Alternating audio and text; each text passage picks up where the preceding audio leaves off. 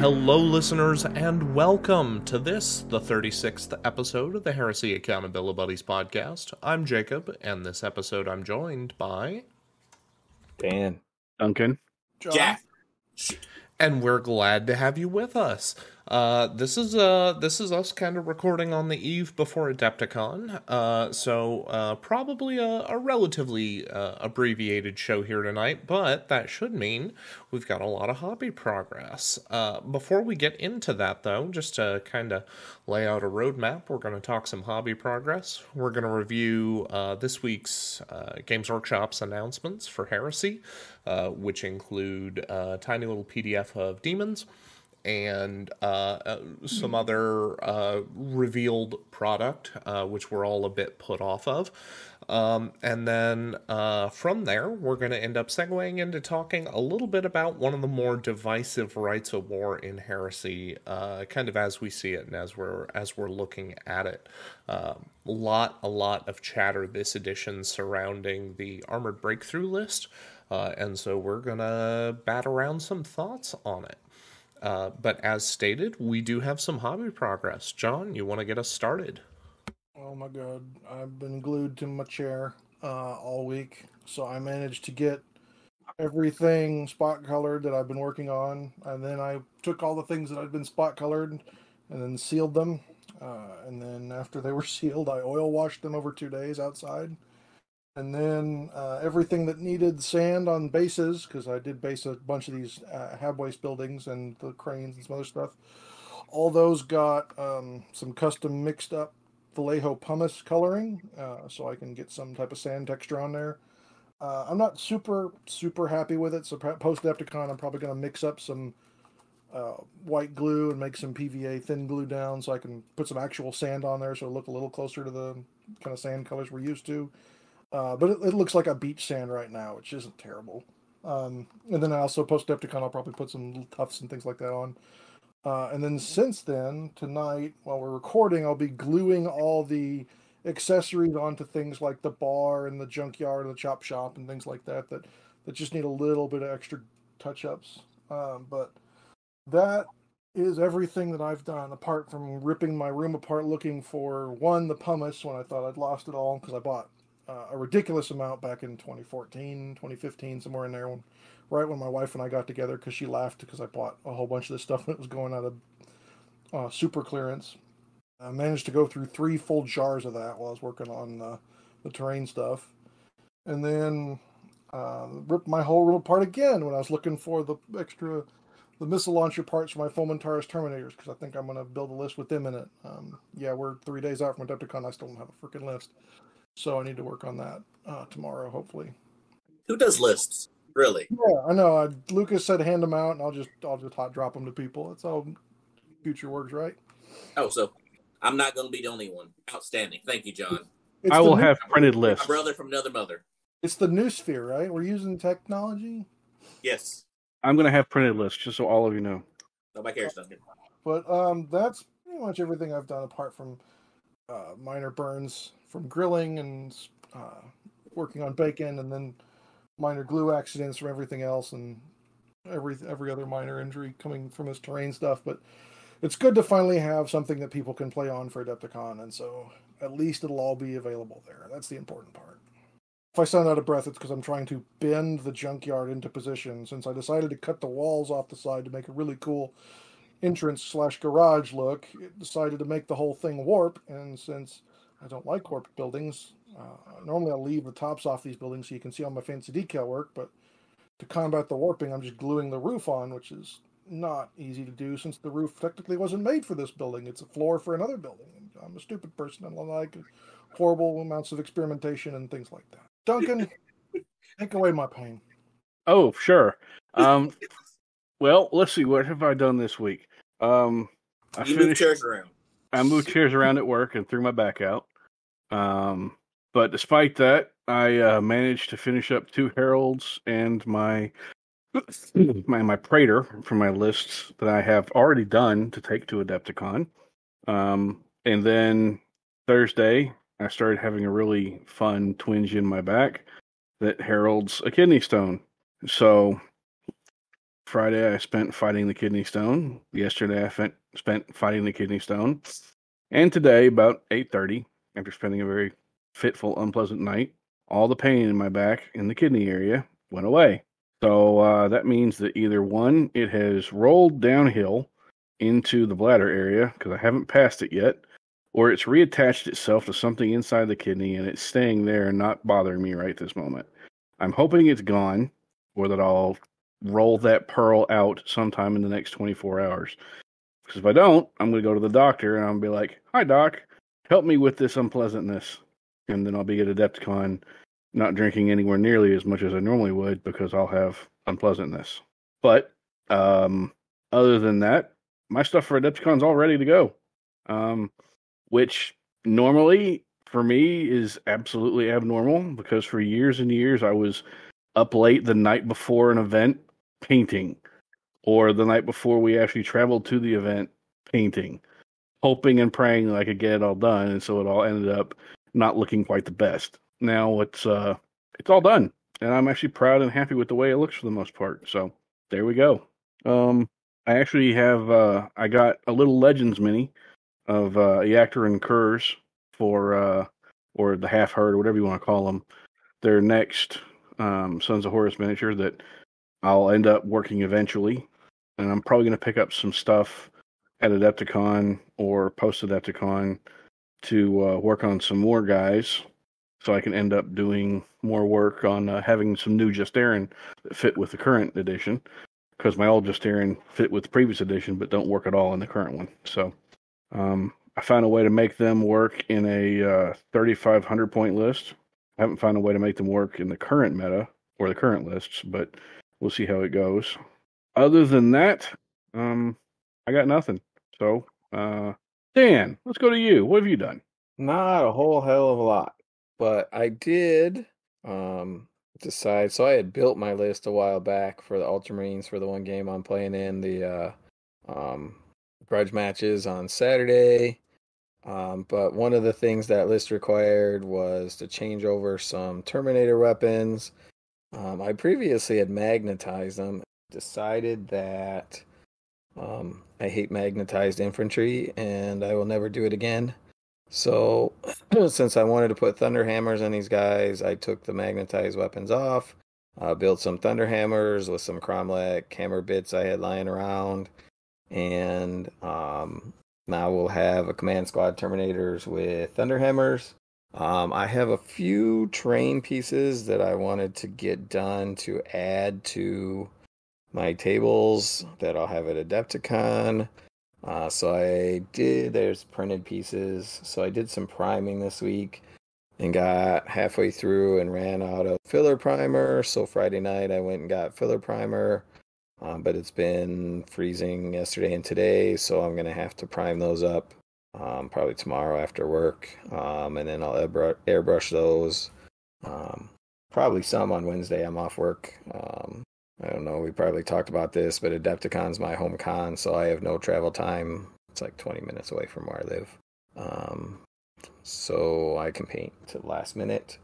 And that's pretty much what I've been working on. Yeah, so let's see, who hasn't gone? Jack. Currently, I am gluing a sword onto the body of the Little Legends Ultramarines Praetor that came in Thursday of this week.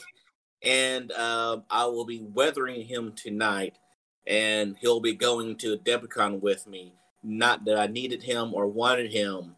I just wanted to paint him, so there's that. See here, I'm not really sure where I left off last week. My army's basically been done for a while. I've just been painting stuff just for fun. Did basing last week, painted rims, and then spent the majority of my free time this week making sure that my job was in order so that I would have a nice, peaceful time off. And then watching battle reports in my free time, discovering that apparently the Phosphex launcher on the Leviathan is no longer one shot. Didn't know that until, I don't know, earlier today. Jacob, what have you been up to, dog?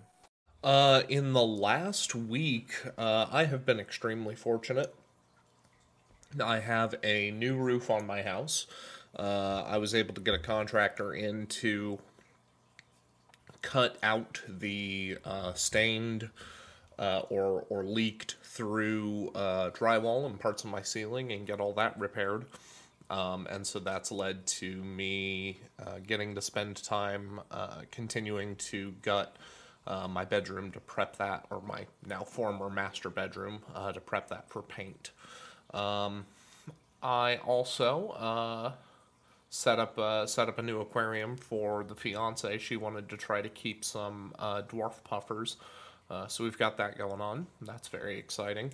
And yeah, hopefully this coming week I'll be scheduling with a guy to get my garage door replaced, because once the garage door gets replaced, that'll be tentatively, or ideally, knock on wood, the end of the road. That'll be the last thing on the house that has been in the process of ripping itself apart, or otherwise has been in dire need of replacement. I'm extremely excited, very hopeful about all that. So that's kind of been the week at hand for me in that regard. So I got to ask, how much was the roof ballpark? I'm still waiting on the final invoice to come back. My initial quote was about 11,000. Decking was quoted at $55 a sheet, and I got a call very early into their process saying, we brought 5 sheets, so I don't know if that meant that they were going to bill those or if that was included in the quote, but regardless, they were like, we're going to Lowe's and picking up another 20 sheets. The decking's in worse shape than expected, and I was like, well, worse shape than you may have expected, but yeah, so that's kind of what we got going on here. Not ideal, but so I'm betting by the time that decking and everything comes back, I'm going to be looking somewhere in the neighborhood of 12 or 13,000. Hey, before we move on too far, I wanted to throw out here, and I know I didn't record, but I want to say, again, thanks for everything you do, Jacob, but very specifically, that was an awesome job getting the Con Survival Guide episode edited and posted so quickly. That was awesome, because I know we recorded that a little late in the game and we wanted to get it out. So just wanted to throw out that big thanks, because you do awesome job, and that was above and beyond, in my opinion. So great job. My pleasure. I knew that was something that was important to us on more than one level. Not just obviously for the hope to be able to get it out to listeners in time, so that they could pack appropriately for Adepticon, but also just for us, kind of as a general thing that we were all very excited to talk about right then and there. That being said, here's hoping that, and I think I said as much, at least to you guys, I did migrate to a new PC on Monday, and so that has meant changing out my audio workspace. Very excited to be working in a different program, and I'm pretty hopeful that it's going to turn out well, but it may cause at least a short-term hiccup in delivery on episodes. I'm hoping that that's not going to be the case, and if it does, I'll figure out how to get the old machine spun back up, and get that moving, just so that we don't lose sight of where we're going and what we're doing, especially with our 1 year coming up. Yep. I can't believe that we've actually, for the most part and most weekends, other than the ones we skipped, been able to keep this ball rolling for a year now, or close to. On the off chance that I get this out before Adepticon, or at least before the end of Adepticon, if you are listening to this, make sure to track down one of us. I unfortunately will not be able to attend Adepticon, but it seems like at least the other 4 who are on tonight's show with me, they will be there. And if you track one of them down and ask a couple questions about our anniversary, there might be a few things that we can talk about with you there in person. Very exciting. Yep, and Jamie will be there too. He's rooming with me. I'm just going to go ahead and say, don't ask me anything, because I know nothing. And that's not hyperbole or anything. I literally don't know what's going on anymore in my life. The anymore part's what surprises me. It shouldn't. I faked it for a long time. A couple of days when he had it all together in the 80s. I missed the 80s. I don't. I remember most of them, sort of. It was the 70s. If you don't remember, you weren't really there, right? Probably. I don't really remember the 70s, so I'm good. I was negative. I was alive for the vast majority of the 70s, but I was not doing many drugs when I was 9 or younger. So I mean, it doesn't matter. if you're going to brag hard, man. So I wasn't there for the 70s. I'm fine with that. Y'all are talking about stuff that like I've only read about in history books, so we can just leave that all there. I was gonna say, were you even around in the 80s at all? I was not. I don't show up until 90, so there you go. Before we get too far down memory lane into days long past, let's talk about what released this last week. We put out some pretty bold speculation on our last show that we thought very strongly we were going to see the Contemptor this week. And that didn't happen. That didn't happen. What did we see this week? We An exemplary battle. Well, we need to put another $1 in the great Heresy Accountability Buddies calls the future jar. Because it seems every time we speak, that monkey paw curls. Yeah. Yeah, it gets a little more grim. That's one way of putting it. I mean, it is a grimdark setting, right? I mean, it's a something. Right now, it's grimdark later. But anyway, we got an exemplary battle. We got a pseudo-exemplary battle to cover the fact that now that the Esoterist model is available for actual physical purchase, they figured they might as well release some kind of mandatory minimum rules to get a bound demons list functional. And they include rules for Samus, Kabanda, and demon brutes, and that is it. And I'm livid, I would say, that we waited this long and this is what we got. Things like Korax Utterblight, not covered at all, not referenced.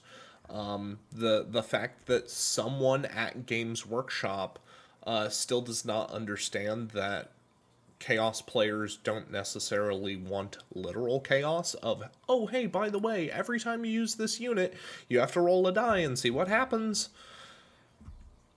Just not great. Yeah.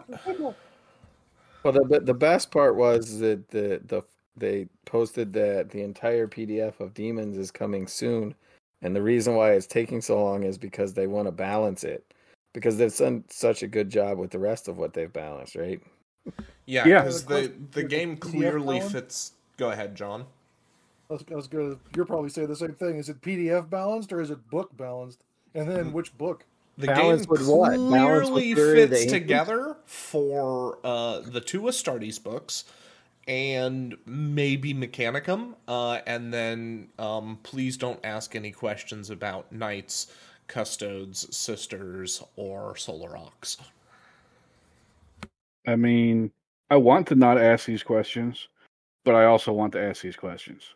It's staggering to me. So, for those of you unaware, demons in their current incarnation function very similar to, let's say, how Dark Angels or Thousand Suns focus. Each unit that you take, you can give one of the 8 points of the Stars of Chaos to. And I genuinely feel like these 8 points are more sloppily or haphazardly kind of cobbled together than what I feel anything about the Thousand Suns is. And you guys have heard me speak with plenty of derision about the way they've handled Thousand Suns up to this point. But the fact that 2 or 3 really rise to the top as like, oh, these are completely functional. One is basically making your army or these units adjust how they interact with the demonic fearless rules. One I think says, very similar to Emperor's Children, that you swing 1 point ahead of when you should in combat. And then there's some other like odds or ends. But then again, on the hard opposite end of the scale, you have one rule or one of these 8 points that says every time your unit goes into close combat and makes an attack. So not just like when you charge, you keep the same attack through the whole turn, but every single turn that unit is locked in combat, you have to make a new chaos roll for it to see what its weapons in hand-to-hand are. That's like, I'm sorry, I didn't read it because I was like, oh, I'll wait till the real book comes out, or I'll wait till Militia comes out. But that's an extra special level of window looking. I reiterate, I need to start taking up as a hobby, spending my calendar year making a tiny scale model of the Library of Alexandria and then setting it on fire over the New Year holiday so that we can forget every lesson we've learned. Games Workshop, you did this in 6th edition when you published 2 Chaos Codexes within the span of like 6 months of each other. And nobody wanted to buy or play those books because they involved so much cross-referencing tables and never having an idea reasonably of how your unit was actually going to work minute to minute on the tabletop. It's not fun. It's not fun, and just as some of my other complaints about this edition, it seems to involve rolling dice for the sake of rolling dice. I understand that we roll dice to represent certain things here on the tabletop, but ultimately, rolling dice cannot be your army's mechanical identity. It's stupid, and it wastes everyone's time. There is a reason that no one played pure goblin armies in fantasy.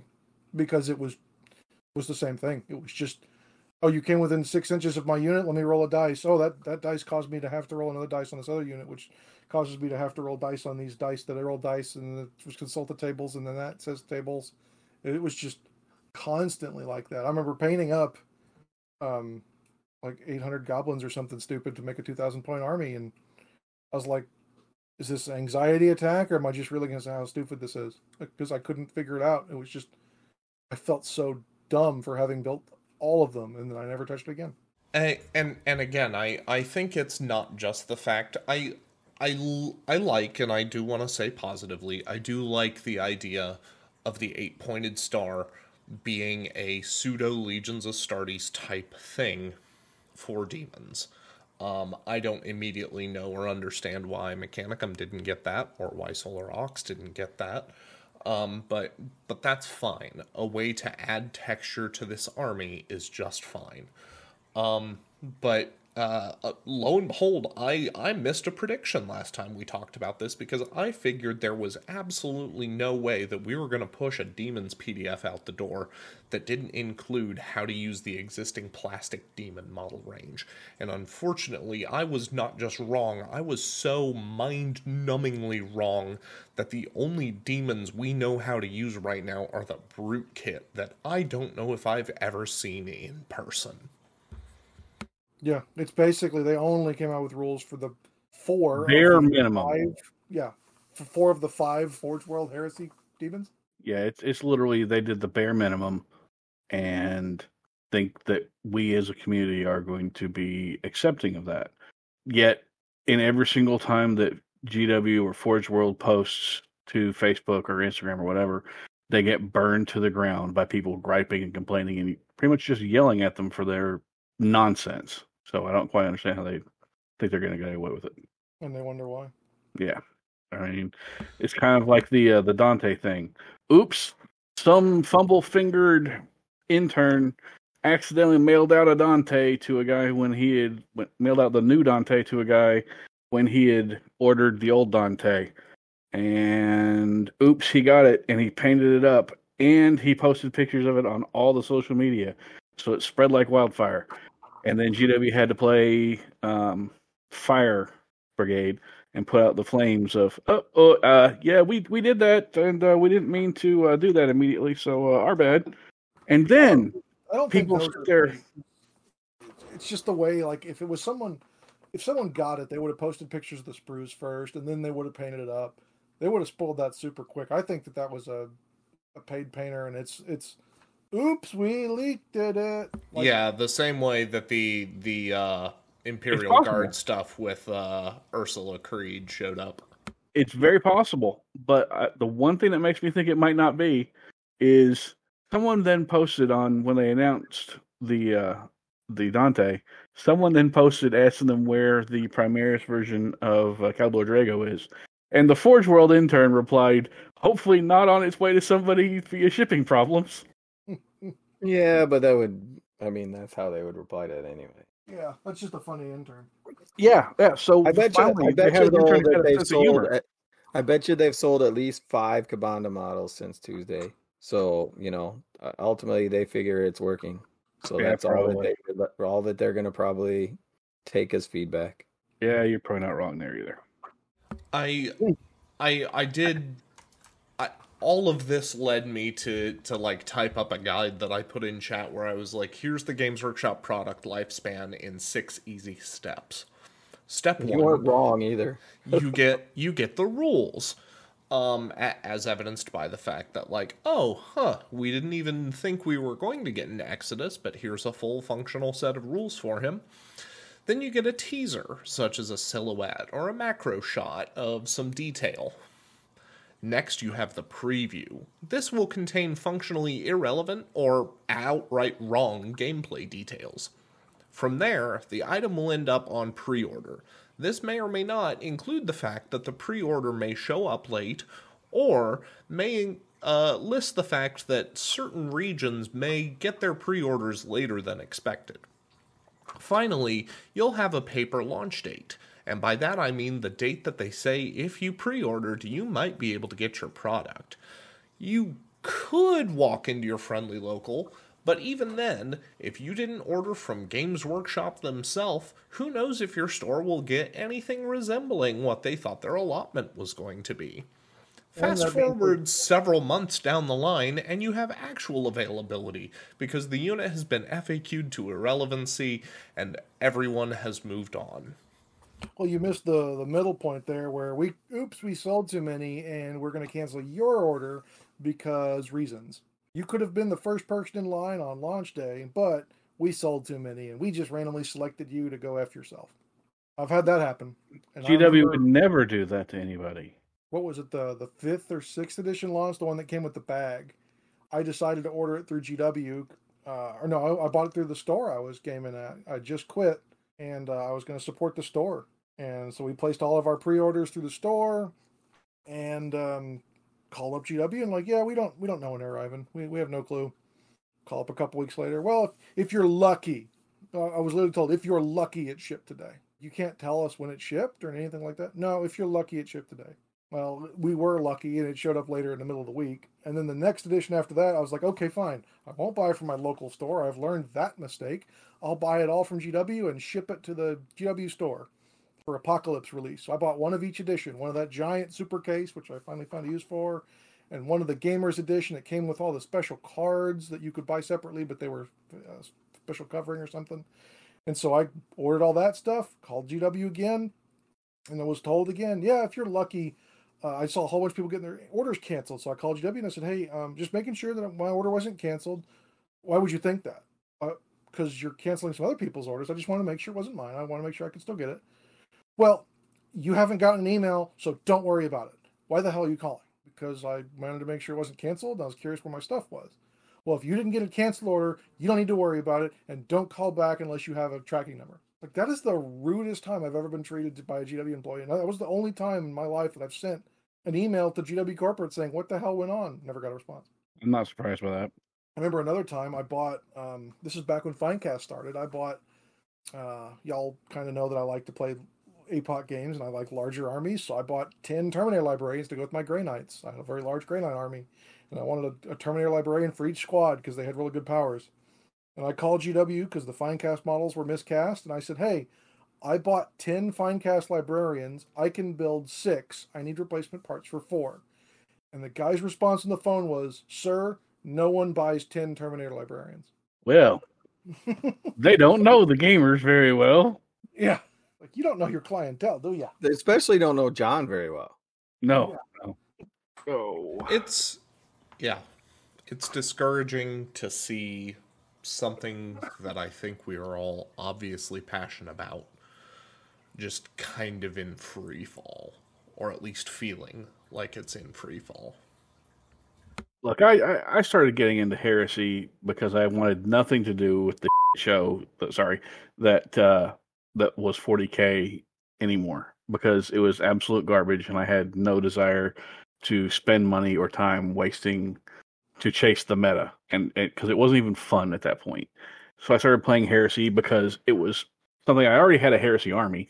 I'd already built it, and I'd already bought some of the models. I just started getting the rules and playing the game.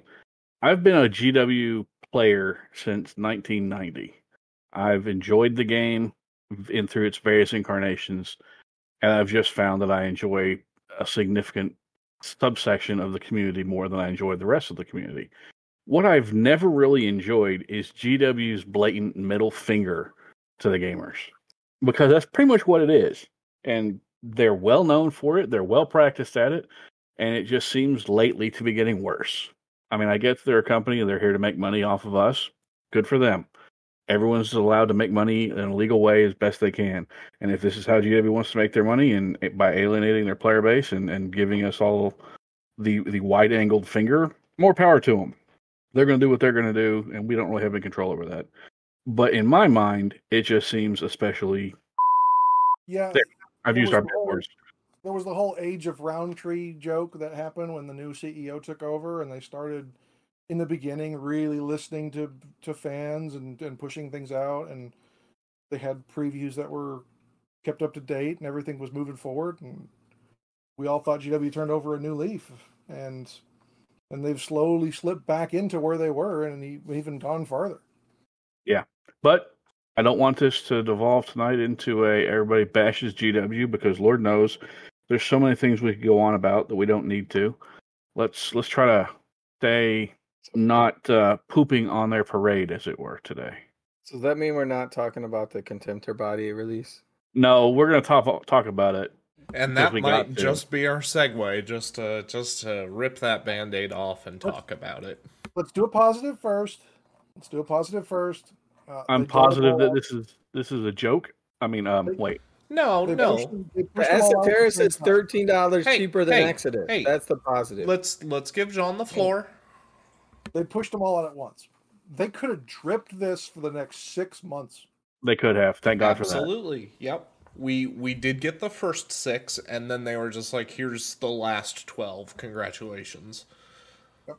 And honestly, I'm glad about that. I am, again, probably wishing on a monkey's paw here. I am unsurprised, yet surprised, to see the standalone torsos going for 40. That was a kick in the kidney. Seriously, guys, come on. That's nearly the price of the robot itself. Yep. They sure don't want you to buy them, but considering the fact that the old Contemptor kits were $80, seeing it at $40 and without the, what I can only assume are the most prone to manufacturing defect components, in terms of the shoulders and the legs. Power packs were bad too. Mm-hmm. And the power packs are still, I don't know if they're still on these or if they just expect you to use the plastic. Who knows? They're not shown in any of the pictures. Mm-hmm. Okay. But there's more than a few of these, and the Raven Guard one is the easiest one for me to point to, where the design and the styling on the Raven Guard Dreadnought does not work without its legs. It's not good. The Iron Hands one too, in my opinion, and the Sons of Horus one is. So we were kind of chatting offline a little bit about this. With the Imperial Fist one looks like it has a bad Photoshop of the word Dorn, but the Sons of Horus one has really bad gap filling. I don't know if that's the model or if that's the model. Do you mean the actual center torso, or the center piece with the eye? The gilding that kind of comes off the eye and then leads up, that does not match at all. That is a completely different style of gilding. I'm holding one right here in my hand. I've got 3 of them. Some of these are a few years older, but that gap is there. Okay. That just looks terrible. I'm not. I'm not saying it looks good, but it's been there this whole time. Because these are not new. That is literally just the exact same torso taken and then stuffed in this. Because it looks like it goes from a straight on view to a 90-degree flip within where that gap is. It's like they couldn't figure out how to model that turn and just said, screw it. It does, and in reality, it's actually kind of small, but it is obviously noticeable in the actual models. And like I said, I've got 3 of them right here, and it's annoying. Blown up, so it's obvious. It's going to look a lot worse when it's blown up as much as it is on the pictures. Yeah. And after looking at the website where you go to pre-order these, it does not include the back. It is only the egg. So yeah, they must have pretty comfy margins on these, and they must think that, well, we see how many people choose to pick up heads, torsos, shoulders for their Legionnaires. We're sure these will sell, right? Well, if that was true, one of these would be sold out. Because even the heads and shoulders will sell out ahead of time. Yeah. Did the Space Wolves one sell out? No. But I think one of the Raven Guards or one of the other ones like that did. Because I remember going in to look at the Ultramarine ones and I had to wait. I know the Sons of Horus one did originally, and I know that the World Leaders one did originally. I think the Blood Angels one did too. I didn't follow that one very closely, so I don't know. It may have, though. But I'll be honest here. In Heresy, those are 3 of the top 5 armies that people play. Yeah. I mean, they are super huge popular.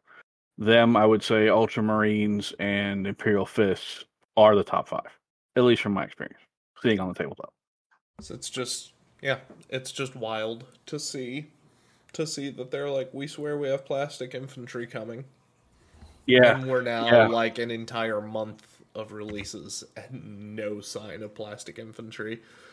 I guess we'll see whether they make good on that promise or not at Adepticon, but I actually unfortunately kind of got into it with a buddy this weekend where I was just like, I think as a consumer, my confidence in Games Workshop has never been lower. And he's like, oh, I'm really enjoying the new edition, but like, what's up? And I had to spell out like, here's why I feel this way because of the stuff that's gone on with the Forge World kit for the chainswords, with them swearing plastic infantry is coming, and we have no visibility on that.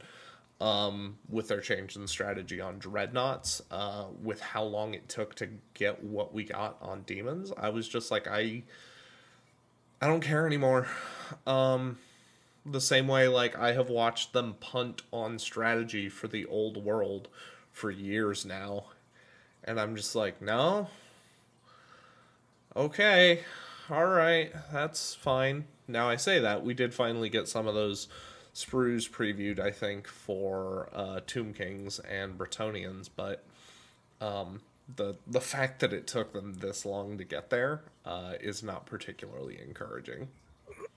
Well, they did promise a roadmap of where Heresy's going, which I'm sure will be followed just as well as the one last year was. So, yeah.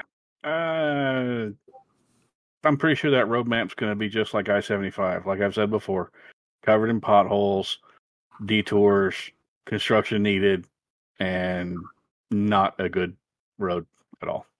If Games Workshop can pitch a reasonable product plan for Heresy at Adepticon, and they can get Heresy ironed out in the next, let's say, 3 months.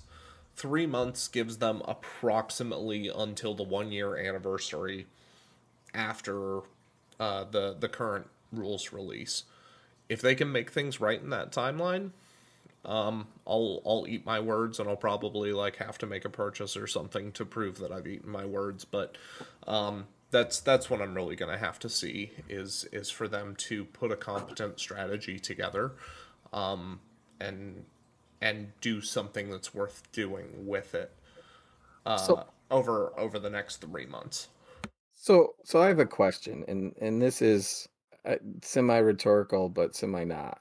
Do you Okay. think that the rules writers of Heresy really understand that the only reason the game works right now is because the people who predominantly play it fix it on their own and have always played in a way that they fix their games and aren't in the ultra competitive space, and that if you were trying to run tournaments for Heresy, it would be completely borked and broken and fracked and just not usable? Do you think they know that? I think That they when it do. comes down to it? I They've think said they do. They've said specifically after the whatever events that they've been running that they do not want Heresy. And Alex said this, I think, on our cast or somebody else's cast, that GW came to him and said that they do not want Heresy to be the competitive game. So Yep. I think either they're admitting it to themselves or they have at least a little shred of self-honesty that they realize it can't be competitive. But I don't mind it being not meta chasing, but there's just stuff that's so broken that they haven't addressed in the FAQs at all. I don't know. It seems like they don't know that. Maybe We've got nobody to blame but ourselves. yeah. I guess that's a valid point. I mean, we previously had the rules was Andy Hoare and Anuj. And Anuj has since left GW, so I think it's down to Andy Hoare. And I got a very poor opinion of Andy Hoare and his rules writing from my decades with GW. So I'm not sure who else is writing with him. I hope someone is to curb him of the excesses, because Lord knows he needs it. But we'll have to see, unfortunately. See, I don't even remember Andy Hoare's name being on anything until I saw the Age of Darkness Core Rules live stream, where he talked about the fact that invisibility was going away and that we were going to get the new blindness power. And I really, really thought, and very much, I don't know who gave this to him. I don't know if this was Anuja's part. I don't know if this was his own part. But somebody told him to highlight the fact that invisibility rewarded Death Stars and that the power that it was being replaced by actively punished Death Stars. So the fact that you took one of the biggest strengths for a particularly toxic type of list construction and you flipped it on its head, that was brilliant. Somebody knew to feed him that line, but in general, I haven't seen the same level of brilliance out of design decisions in the current edition. So I knew Andy from dealing with him so I had gotten some pre-release stuff and dealt with him on Necromunda when new Necromunda released, and we were running it at Adepticon.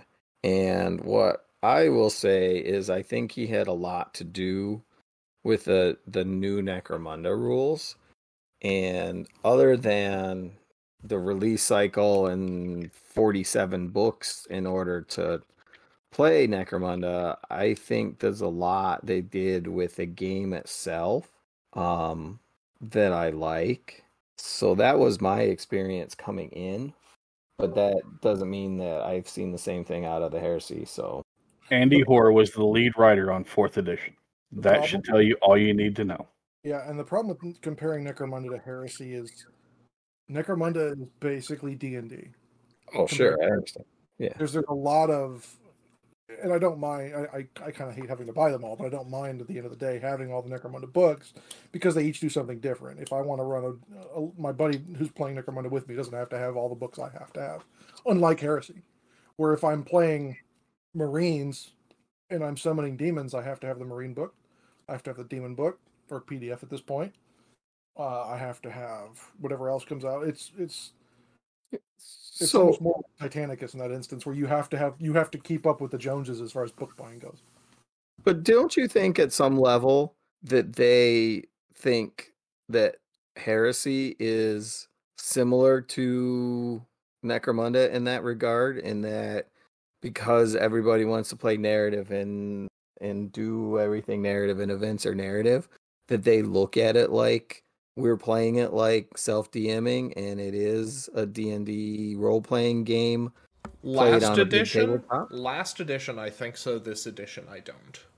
And I say that because last edition, with the demons rules that we did get, and I think it was even very explicitly stated in that demon rules entry where it's like, hey, we really do expect event organizers to run this list.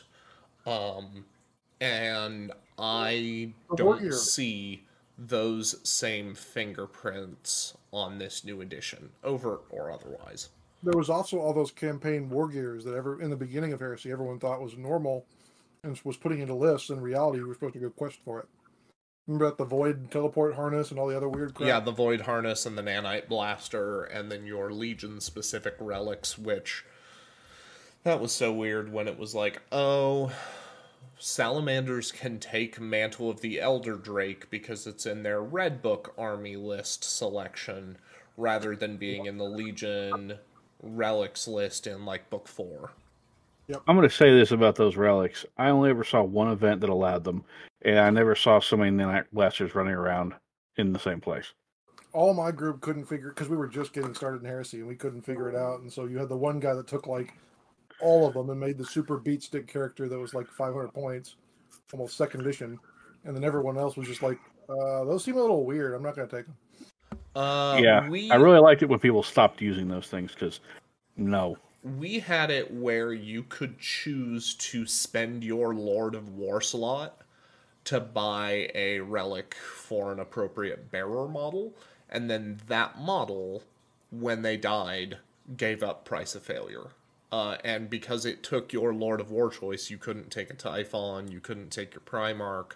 We chose to do it that way, and understandably, there were very few people who wanted to use relics in that case, but we thought it was a more fun or a more interesting way of soft banning those, rather than to have to nail them down explicitly. I like that fix a lot. I'm glad we don't see them there anymore. Guys, and they were trying to figure out whether they wanted to stay 40k, and because it seemed every new edition, every new thing for 40k that came out, they hit hard, and that's kind of what got me out of 40k-ness and into heresy-ness. Well, and again, I think that's part of the D&D point, though. That list is gone. Yep. And we don't have anything present that's really supposed to campaign present the feeling of a campaign setting. Yeah, and every Black Book came with their own campaign. We don't even have that now. Like we don't. They couldn't have even PDF'd. We kind of have the exemplary battles, and they have a little bit of a campaign feel, but it's like 3 or 4 linked battles. It's not like a do this, then this, and ladder. And so here's a question, and I guess I haven't spent the time to go back and look at this. But do any of those campaigns get broken or not usable? I mean, admittedly, they're not published and expensive to get, but could you still do them with 2.0 rules? Would they still work? You could do parts of them, yeah. I mean, it's a lot of it's missions that are specific, and some of the like deadly war gear or deadly terrain stuff would now be exponentially more horrific, since it's like AP2 and AP3, which has become rarer in this edition. But if anything, that might be better for this Roll Buckets of Dice edition. Certainly something to think about. Did we have any last notes to ruminate on there before we move on to the larger topic of Armored Breakthrough? Is it still Armored Breakthrough, or did they change it? Is it Armored Spearhead now? Armored Spearhead now. Okay. To pile us under. That's okay, though. Yeah. So I ran Armored Breakthrough back in 1.0. Adepticon 2019, I built an Armored Breakthrough list that was an HQ Sicaran, an Elite Sicaran, 10 Predators as troops with autocannons and heavy bolters that were in squads of 2. And then it had 4 Javelins and 10 multi-melta attack bikes for 3k. Oh, and then 6 fast Vindicators. I took really close to that 3K list and tried to run it as kind of for the launching off event that we kind of ran in Houston with Michael in 2.0. And I really found out that one, the problems that I had before were really if anyone got really scared of the tanks and tried to outshoot me, I could win every game. But if they understood that the biggest weakness of a tank is the assault rules, and that everyone around carries a crack grenade for the most part, if you just charge the things, they blew up like crazy. And I found the newer vehicle squadron rules seem to hurt more, as you can kill a tank and then move on to another tank before having to worry about over exploding it like you could before, where you would have to roll dice and figure out what blew up. Well, and not just that, the fact that if you do, either in shooting or in melee, manage to explode one, the fact that you can cascade that into more damage onto others more reliably, because of the I have no idea why they did it, strength 8 explosion. Yeah, that wasn't needed when the game I played of 2.0 with it. He killed 10 predators in a turn with just a couple of assault squads and a Mordathan squad, and Mordathan aren't really that equipped to deal with the tanks. They're more lightning claws. They just had a character with an attached melt-the-bomb who just rolled really well, and then that explosion and a couple other explosions did catch a couple of tanks, and he killed 10 predators in turn 1 or turn 2 because he had to wait for the assault. But yeah, it was definitely a wake-up call. I think you're still going to run into some of the same issues. You've got more firepower, obviously, with the increased shots on a Predator cannon and things like that. You do lose what I thought was some of the biggest buffs of that army, in that anything that was a Rhino chassis got fast. And that helped that army so much to be mobile and shooting. So you've lost the template buff, or all the templates got smaller, so they got nerfed that way. Yeah, it got smaller, lost AP. Yeah, so it's all and over. Now you don't get scoring predators. Yeah. I've had a few people around here lament that they feel very strongly that Armored Breakthrough does the same thing that I often lamented Knights did in the last edition, which was to say that if you show up to a single list event and people are playing relatively balanced lists, Armored Breakthrough can potentially cause a lot of damage there, on the basis that, well, you probably have your one las cannon team, and outside of like your 1 to 3 dreadnoughts who are walking around, how many more anti-tank options do you really have? And he feels very strongly that it turns the game into a paint by numbers that doesn't cause engaging gameplay so much as procedural gameplay. I think it sounds about right. I don't agree with that. I think it's going to make you change the way you think about the game. Well, I guess it depends on the Armored Breakthrough list. If you're looking at the one like I built, obviously you would just again charge it and hope for the crack grenades to do their work. But if someone took a more balanced Armored Breakthrough list, maybe I could see where that would come in. And the fact that you can now change the Predator guns more than you could before. They could take more las cannons than they could in the previous edition. Yeah. I don't. Yeah, I'm not coming into this trying to advocate that one opinion or the other is more correct. Just trying to kind of like navigate the full conversation. Sure. So you're allowed to they did put the Gravis turret on Predators this edition, didn't they? The Gravis las. How many points does a Predator with? Well, man, it's definitely interesting to talk about, because I'm of a similar opinion to you, where I thought making Rhino chassis fast was a huge change for the army list last edition, and so not having that where it's like, oh, now my Predator either really does have to sit still to be able to fire, or what is it? You get to move half your movement value and fire one weapon and snapfire others. Is that about right?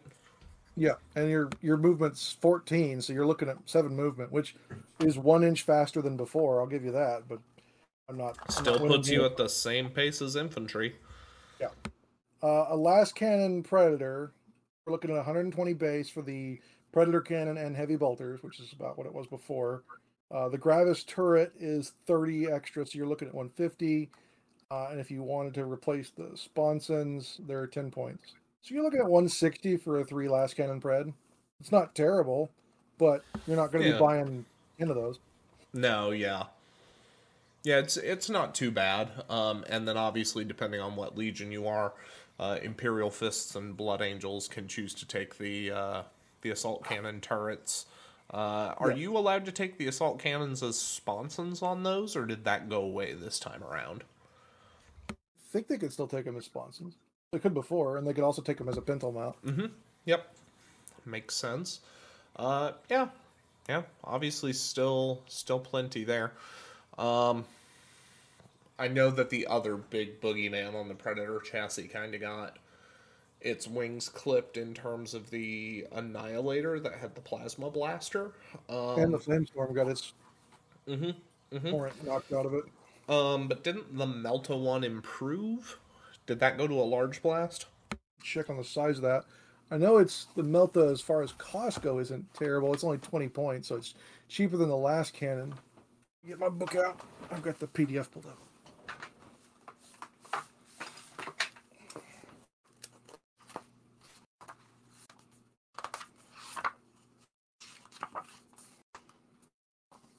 No, it's just a 3-shot armor bane twin linked. Okay. Twin linked is pretty good. Man, three shots is way better than the small blast it used to be, but yeah, it's still very short range because it's 18, or did it get moved up to 24? I think it just said 18. I'll double check for you. This is why I put tabs on my book. 36. So yeah, it's if you're 18. Oh wow! So yeah, that's a significant improvement to me. Yeah. It looks like I'm gonna have to start building some of those since I magnetized all the Predator guns. Basically, yeah, that's pretty strong. Have there been any other things that have really stood out to you as particularly worthwhile or frustrating about playing the list? The other weird thing that they got, the armored spearhead specifically, was the command vehicle before.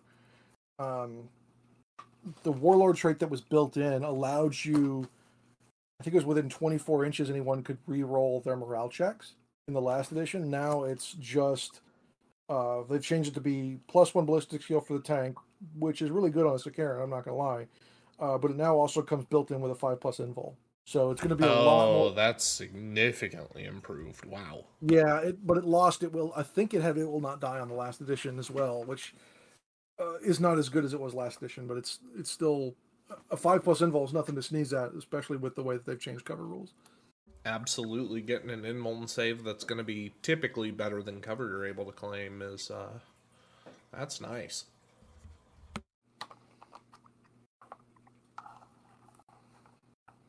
I'm still working on how to balance the list myself. I don't know. I'm a man of extremes. This is, y'all have probably noticed in the podcast of me painting up all tanks back then and all jet bikes recently, but I'm trying to find a way that can kind of balance that list because the Predators don't have line and they can't score like they could before. It was kind of nice to bulldoze forward with the fast Vindicators, blow someone off an objective, and then they would screen the Predators, getting a 4-up invul because the Predator cannon was taller than the Vindicator, so you'd get the shots off of those over people. So you still get the cover save, not as nice. That's one thing I do kind of like about some of these rites. They don't really, they let you take other things as troops, kind of like the Berserker Assault. You can take the Rampager as troops, but they don't get scoring. Kind of like this, where you can take the Predators as troops, but they don't score. Yeah. I kind of like that. It still gives infantry, regular grunt line infantry, a purpose. So knowing you... Go ahead, Dan. Yeah, sorry. I was going to say, knowing you played this, and then knowing, we've gotten one brand new type of tank with the new edition, right? With the Kratos that came out pretty much on release, right? What do you think? Does the Kratos fit well in that list? Not well? Is it I just don't think kind of there and Kratos has fit well in any list. Yeah, it's so expensive. Is the biggest problem I saw when looking at it. Is Yeah. I bought 3 when they came out because I thought they were a really cool tank. It's just I've never fit them into a list because they're so expensive.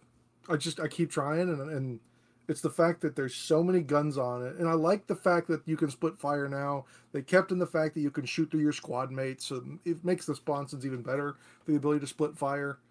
But the hurt on that Kratos is the fact that it's one target, and they still have the ability for one lucky last cannon cooks it off, and good night, sweet Sally. I would almost prefer that the Kratos was the command tank and the Sicarian wasn't. I'd rather throw away my Sicarian command tank and have the Kratos as a command tank, because then you've got more guns to benefit from that +1 ballistic skill. I mean, as an Ultramarine, I can dole out +1 ballistic skill by shooting something else with it, but it's a tank. It's going to hopefully kill whatever it's shooting at. Well, as the last game that Jack and I played proved, tanks don't always kill what they shoot at. Right. But then Yeah. you're having to give up more other tanks in this instance to shoot at them, and then you're kind of overkilling, or you're splitting fire, which technically, I don't even know how that's going to affect the Ultramarines rule. It's not covered, so it's kind of up to your opponent on how that works. Okay, Yeah, when you're you not say wrong. split fire, am I an idiot? What are you talking about? If you shoot your main gun at something, your sponsons can shoot at something else without, if it's not close enough, or Yeah, if it's an any infantry model, sponsons which do not have line to what your turret is shooting can break off and split separate. Okay. So Yep. with the Predator that peeks over other Rhino chassis, you could shoot the Predator cannon at something over a Vindicator, and then shoot the heavy bolters at something to the side that they could see. And being a squadron, you can see through squadron mates. So all of your left, let's say you're driving in a straight line, all your left sponsons can shoot one direction. You obviously can't shoot through yourself because squadron mate or whatever, but all your left sponsons can shoot one way. Yep. So, have we pretty much covered that to death at this point? I think that sounds about right. I'd be really interested to see what other folks' experience with Armored Breakthrough ends up being. Again, we here know that it's a pretty divisive list. I think John has given some extremely valid advice on how to try to take it down if you know someone who fields it and you are struggling to be able to post a couple wins there. But otherwise, yeah, I think we've done a nice little tips and tricks bit there. Did anybody have anything that they wanted to bring up as we kind of close the show out? I was just gonna say, since there's like Adepticon this week, and this probably won't come out till afterwards, I will spend some time while I'm running events, wandering around and trying to see if there's anybody playing it, and kind of see how they're doing with it, and maybe have some feedback on that if anybody actually brings it. So I think I've seen a couple people painting it up, so I think we'll see a couple of them.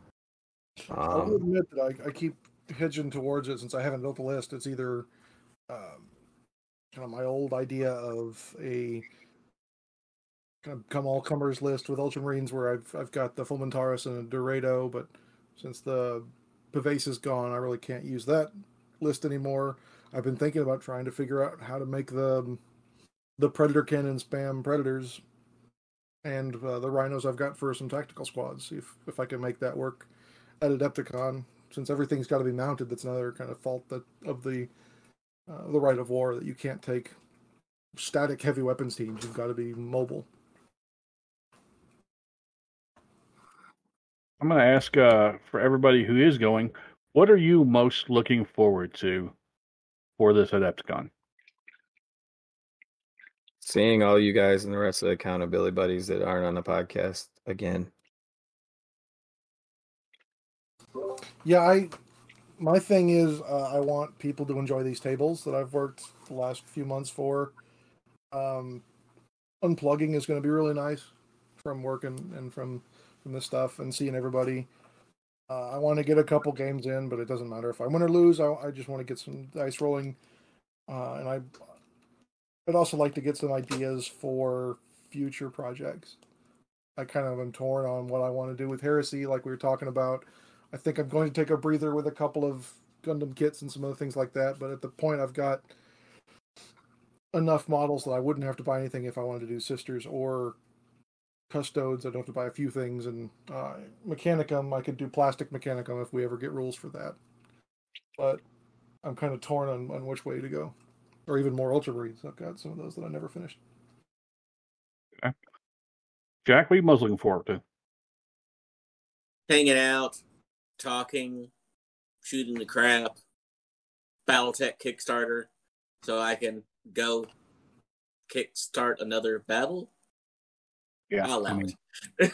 That works. Yeah, as somebody playing from the bench, so to speak, I am genuinely interested to see how BattleTech's Kickstarter shakes out, and what Games Workshop is going to try to offer Heresy players, as far as a roadmap and future releases go. I should have said, in looking forward to people, Jack's giggle is definitely one. Because that's been a long time. Actually, one of the things I'm really looking forward to is my buddy is also that got me into miniature wargaming back in the early 90s, got me into Space Hulk with another buddy in the late 80s when we couldn't get enough people to play D&D. Has built a Death Guard list and is coming across and is in the grudge match. So I'm going to get to play my first game of Horus Heresy with my buddy Mark, who I've never played this game with. And I'm sure he'll kick my ass because he kicks my ass at every strategy game we ever play against each other. But that's not what it's about. It's, getting to play with someone who I haven't played with for a long, long time and never in Heresy. So still people, but specifically Mark coming over is awesome. I think I'm most looking forward to not only seeing my friends, making new friends, but also seeing all the new beautiful armies that people have done in the years that I haven't been able to go to Adepticon. And just seeing things that I wouldn't have thought of or come up with myself, and seeing what people have done, because it always seems to give me more hobby juices, as it were, more ideas. Yeah, I will say I'm excited to see what Golden Demon looks like this year. I backed out of doing anything this year. I will do something for next year. So getting inspiration from that for my hobby will be also something that will be awesome. Yeah, I haven't done anything for the Golden Demon since I was like 15, and put something in the Youngbloods when it was in Baltimore. One of the 2 years I went there, and I got nothing back then.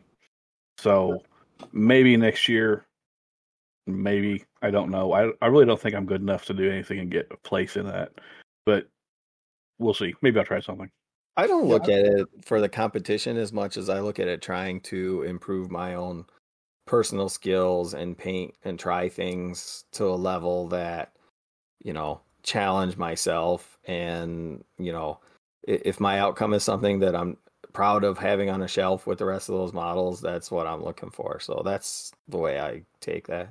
See, that's the thing, is I'm never really 100% satisfied with my own stuff. So just kind of how I always feel.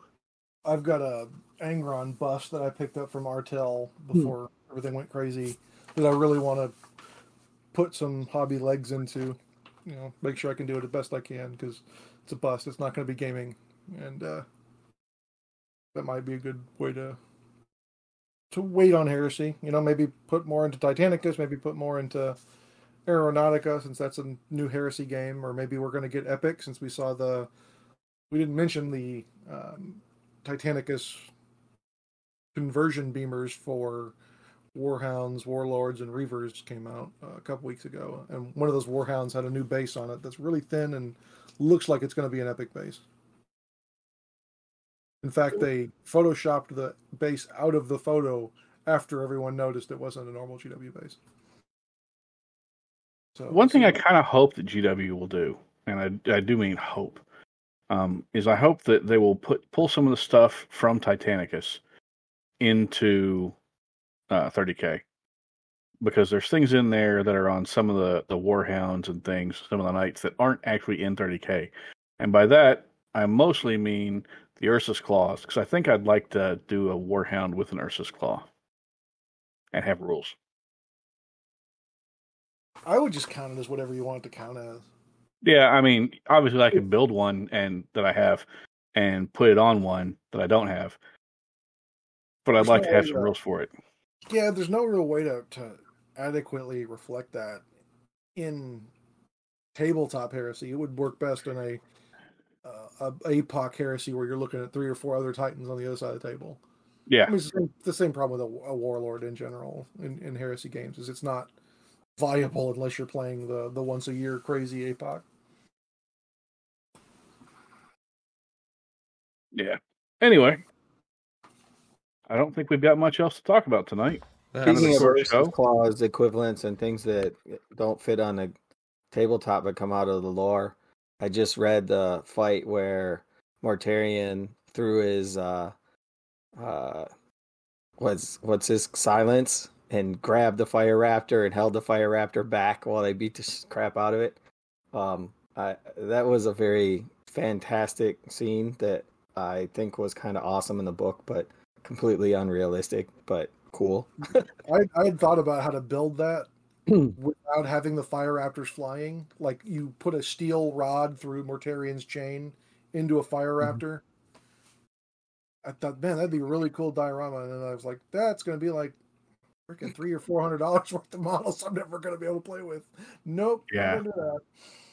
That was reading that, listening to that. I was like, this is completely like unrealistic and bogus, but it's awesome at the same time. Yep. Any wild speculation for the GW, whatchamacallit, 7-day event or whatever preview event? There we go, not 7-day event. Oh, Lord. There will be a lot of sweaty dudes sitting around waiting and drooling over whatever they announce. I say any wild speculations, not the truth. Oh, sorry, that was just the truth. Sorry. Yeah. Wild speculation. Well, we've already seen the demons bits, sort of. So my wild speculation at this point is going to be they're going to tease us with an assault squad of some mark or another. In a box set that's a campaign set. I could see a breacher box or something like that where they're trying to do the Imperial Fist versus Iron Hand or Iron Warriors. We're trying to keep one of the existing focus legions, but also trying to move through campaigns. I can see. I don't think we're going to get campaign boxes because they're still pimping the big heresy box itself. I think we might get campaign books. Yeah, I'm just thinking of like how they're releasing 40K and Kill Team. If they're basing their releases on those, where Kill Team is like, we built this Kill Team around the current 40K thing, because that was what the first few Kill Team boxes was the current 40K battle zone, but shrunk down doing a thing. That's where Krieg came in and some of the other ones came in. So I'm just thinking, like, if they do another release like that, where it's just a splash release for a weekend or a couple weeks, and it's a limited run box, you only get one weekend to order it, and if it's gone, it's gone, type of thing. Yeah, I bet Dante will be previewed. Yeah. And you're gonna have to, because I suck at remembering names. It was Imperium Secundus, where Blood Angels, Dark Angels, and Ultramarines were going, oh god, the Imperium has fallen. We gotta hold the line here. Yeah, I'm saying that we're going to get Rabute, what's his name from the Blood Angels, and what's his name from the Dark Angels. They're going to announce them as second edition Primarchs. That's my wild speculation. Even wilder, they're going to be in plastic. I don't see them redoing Sanguinius this soon. It's an interesting thought. I could see I could see them very easily redoing the initial Primarchs that they initially put out, like I Horus. will cry if we redo Primarchs. Well, they redid. I mean, they've before. done Horus Ascended, so I don't know that they'll redo Horus. I could see Horse is Robuste already getting- redone. I could see Redid. Robuste getting a new model. They said they were going to re-release models. I think Jacob was about to say if we get redone Primarchs before we get a bike con. Yeah. Or Before the edition more is infantry. like fully playable. I just I get it. I get that at some level they've decided that like that's the minimum investment and the largest payoff is to redo the Primarch models in plastic, but I think I would tap the mat at that point. I think I would be so checked out. I I mean, those- they do say they're a model company, right? So I honestly think that those came out because Primarchs weren't entering into major figure painting competitions anymore, and people had moved on from their Primarch models. I think that they're re-releasing Primarchs to keep the FOMO of miniature painters. That I'm going to buy this to do a project later. Oh wait, never mind. I'm going to buy that to do the project next. It's the same thing we all do, but when you're looking at high-level competition painters, they will do 1 or 2 models a year. You definitely want to be that company that makes the model that they paint that year. yeah, can I throw a non-heresy speculation on? Plastic Thunderhawk. I think we'll see a release of Space Hulk. Only it will come with the walls set and scenarios based around plastic terrain. So they'll have probably around Primus even. Given that we got the teaser of that a couple weeks ago, I think that's a good bet that we're at least fast approaching seeing a reissue of Space Hulk. But I expect it'll be a $350 box, and it'll have the scenarios built specifically around. It'll be like the Into the Dark or whatever are those the walls terrain that come with all those, and maybe cardboard mats, and you'll be playing with 3D terrain for it, as opposed to just the re-release of the game with the cardboard templates. And that gives them lots of opportunity to put out new templates and boards in White Dwarf and stuff like that. Maybe I'm just hoping for that, but I love Space Hulk. It'll be interesting because the last Space Hulk was 200 buckaroos, and that was for 6, 7, longer than that. That was 2013 to 2015, probably. That was the reissue, though. Yeah. The first newer edition, I think, was 09. Yeah, that sounds about right. But yeah, we did get a reissue of that same box with the solid color injection plastics and. Because I knew a lot of Blood Angels players picked up a copy, and Tyranid players did the same, picked up a copy. Less so on Tyranid players, because the Gene Stealers were a little too large to fit on 25 mils comfortably, but those Terminators fit on 40 mils great.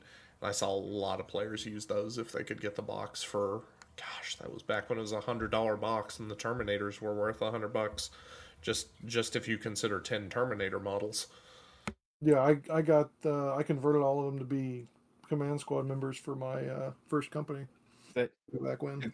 If they do that and people start playing it, I might get my Manus Warrior Terminators out and be building and painting, or well, more just painting up a whole bunch more Terminators that need to be painted. Because reasons.